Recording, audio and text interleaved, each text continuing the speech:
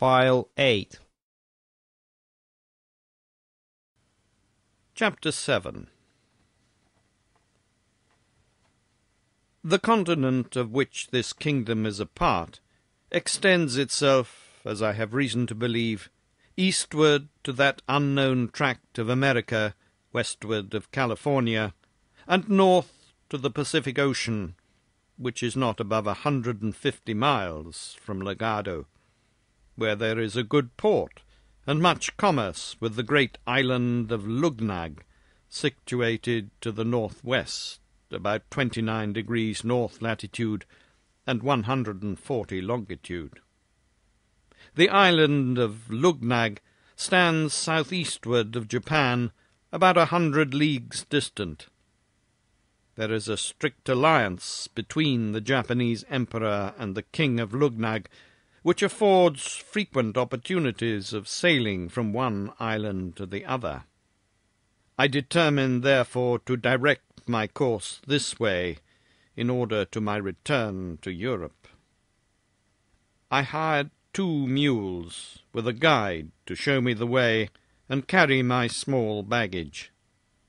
I took leave of my noble protector, who had shown me so much favour, and made me a generous present at my departure. My journey was without any accident or adventures worth relating. When I arrived at the port of Maltonada, for so it is called, there was no ship in the harbour bound for Luggnagg, nor likely to be for some time. The town is about as large as Portsmouth. I soon fell into some acquaintance, and was very hospitably received. A gentleman of distinction said to me that since the ships bound for Luggnagg could not be ready in less than a month, it might be no disagreeable amusement for me to take a trip to the little island of Glubbdubdrib, about 5 leagues off to the south-west. He offered himself and a friend to accompany me, and that I should be provided with a small convenient bark for the voyage. Glubbdubdrib, as near as I can interpret the word, signifies the island of sorcerers or magicians. It is about 1/3 as large as the Isle of Wight, and extremely fruitful.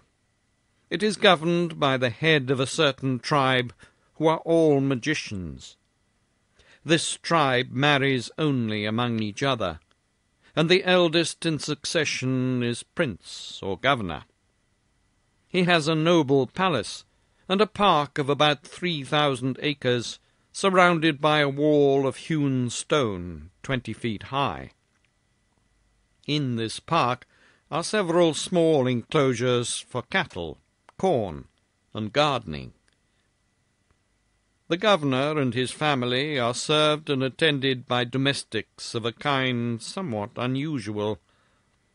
By his skill in necromancy, he has a power of calling whom he pleases from the dead, and commanding their service for 24 hours, but no longer. Nor can he call the same persons up again in less than 3 months, except upon very extraordinary occasions. When we arrived at the island, which was about 11 in the morning, one of the gentlemen who accompanied me went to the governor, and desired admittance for a stranger, who came on purpose to have the honour of attending on his Highness. This was immediately granted, and we all 3 entered the gate of the palace between 2 rows of guards, armed and dressed after a very antique manner, and something in their countenances that made my flesh creep with a horror I cannot express.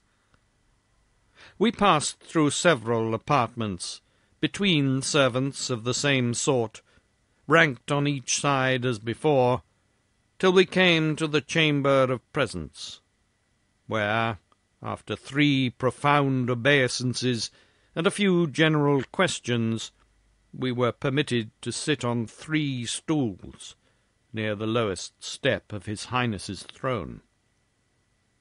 He understood the language of Balnibarbi, although it was different from that of his island.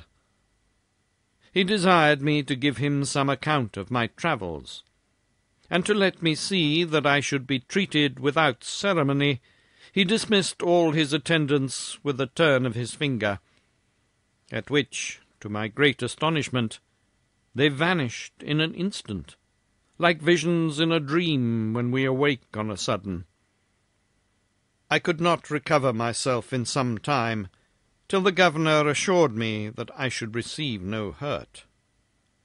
And observing my two companions to be under no concern, who had been often entertained in the same manner, I began to take courage, and related to his Highness a short history of my several adventures, yet not without some hesitation, and frequently looking behind me to the place where I had seen those domestic spectres. I had the honour to dine with the governor, where a new set of ghosts served up the meat and waited at table. I now observed myself to be less terrified than I had been in the morning. I stayed till sunset, but humbly desired his Highness to excuse me for not accepting his invitation of lodging in the palace. My two friends and I lay at a private house in the town adjoining, which is the capital of this little island, and the next morning we returned to pay our duty to the governor, as he was pleased to command us. After this manner we continued in the island for 10 days, most part of every day with the governor, and at night in our lodgings.